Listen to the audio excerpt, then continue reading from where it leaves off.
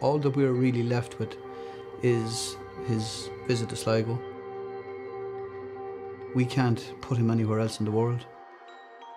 In effect, he was writing the last days of his life, and it was all done on his own terms.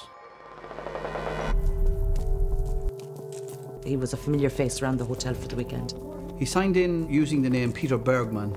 It was just constant flow of traffic with him in and out the front door. He looked almost out of place and out of time.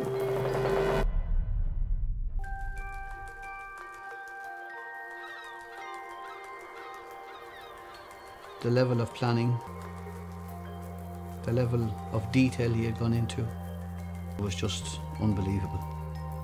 This man had meticulously planned his final act. The truth is, we may never know what actually happened.